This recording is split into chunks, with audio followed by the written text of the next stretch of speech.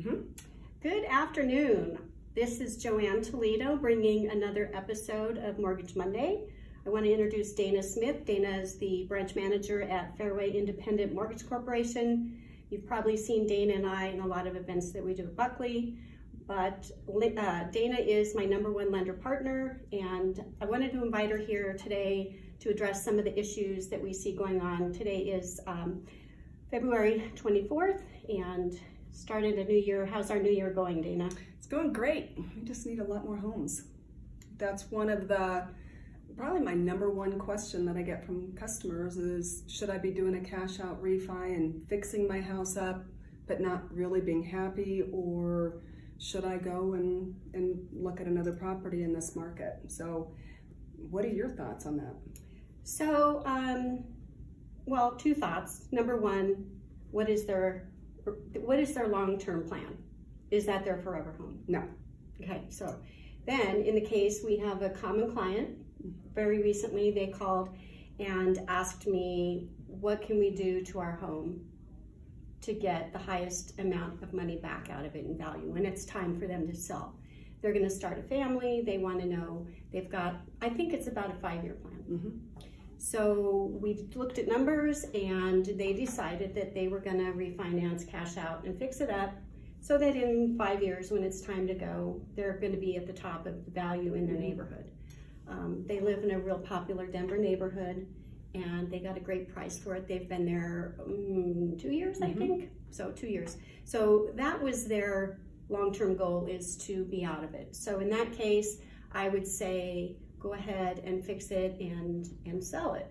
But again, talk to your team, your professionals, right? I can tell them what values will be, what the good spends are, and you can tell them, of course, how to save money on their mortgage. Right. Right now, and I'm gonna refer to my statistics here, but we have a critically low inventory in Denver. A couple weeks ago in the Denver Post, it was shocking. So in the Denver Post, there was a story, and our inventory is down from December of 2019 to December of 2018.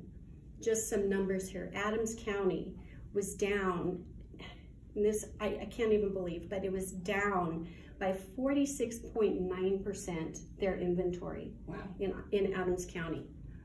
So that means there were only 546 homes for sale in Adams County. Arapahoe County, so Aurora, mostly Aurora, there's parts of Centennial, but Arapahoe County was down by 37.1%. These are huge numbers. Boulder County down 11, Denver County was down 40.5%. I live in Douglas County, that was down by 23%. We don't go to El Paso, but El Paso was down 35%, Garfield 41%, Jefferson County was down 38%, Larimer County 12.2%, and Mesa was down 12.3%. So really the metro counties were impacted. And so what does this mean? Do we fix it and sell, or what do we do? I'm gonna say, if your long-term goal is to be in your forever home, if you're looking to move up, now's the time to do it. Obviously, we desperately need homes to sell to these people, but with the rates, I don't know what they are every single day, but I know that we have record low rates. We do. I mean, rates, depending on credit, they're in the low 3s. And so yeah, I mean, you could get a lot more home than you have right now with the same payment or lower. Right. So it's the time really to take advantage of that and take your equity and move up if that's your future plan.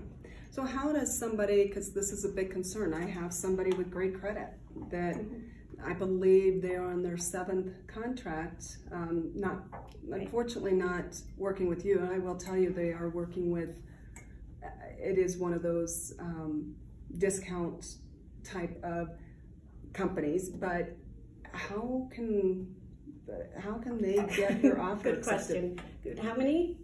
Their 7th one got denied yesterday or Saturday. So obviously with the numbers the way they are, we typically see a big rise in people buying in the spring and summer. We're actually seeing them pick up now, and it's a good idea because we are going to be in multiple offer, all this competition, and it's going to be driving the prices up. They're going to be going over list price. We're going to be very, very competitive. There have been some big changes in Colorado through DORA, specifically about those love letters that we used to write and use so much, and they worked. Myself, I won't present them, I won't accept them, and they won't even be considered right now. So when I'm looking, I just had this happen, multiple offers. It was a great house, priced at around $350, $360 price range, right? It's a hot market. And I looked at the offers, and it boiled down to the buyer being able to close quicker. And you know, why is that important? Because we shrink up the amount of time that something can go wrong, right? If we have a 45, 60-day close, there's a lot more time in there for a problem. So that short closing time. You and I closed one in 21 days, remember? It was a multiple offer. My clients, of course, they got the house, but it was 21 days. So you have to work with a lender like you, Dana, that knows how to get stuff done. And 21 days, I mean, to me, it would make a seller feel like it's almost as good as cash. Many times cash buyers, matter of fact, I think I heard statistically, those fall out more than loans do right now. They do. And they go ahead and put an offer in just to secure a property, they find something else. But with us, I mean, we get the loans approved before they physically go out, and then I got a client of mine on this weekend that got their offer, multiple offers, and because that listing agent has worked many times with Fairway, she knew when we say we'll close it, it's done. But 21 days, we're closing a condo in 21 days. And that makes the difference. Again, it's the risk. And even if it's not the highest net price to the seller, that fact that they have, it's closed, it's done in that short of a time frame, and they can move on and do whatever they're going to do, that means a lot. And so I can't divulge everything, how to get these through, but we get them done. And a big part of that is your team. It's knowing how to get the buyer under contract.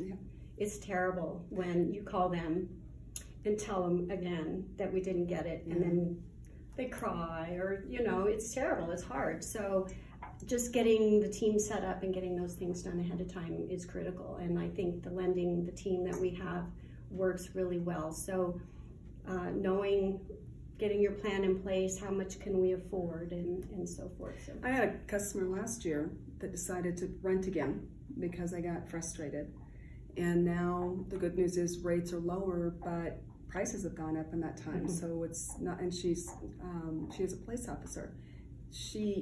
Her budget has been cut even more because the values have increased again, and again, good thing for rates that are lower, but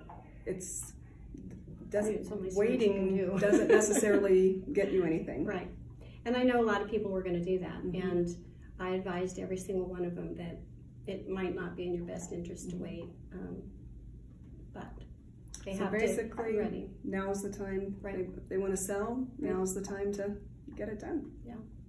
And the multiple offers do come in, and they are still competitive, but there are factors that come into play again, and just lining them up and making sense of that. So on the buyer's side, I sit and we go through a lot, and we talk about a lot of things, and moving fast.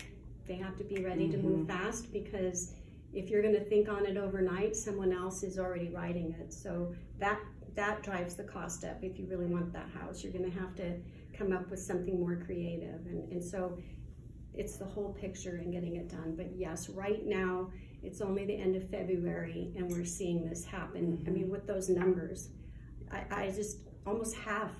Adams County is down by almost half. So, and those are pretty popular counties. Arapahoe County, Denver. I mean, it's just, the numbers are down so far. So if you're going to sell, it's a great time. Great. I agree. Time to sell. All right, thank you. All right, thank you.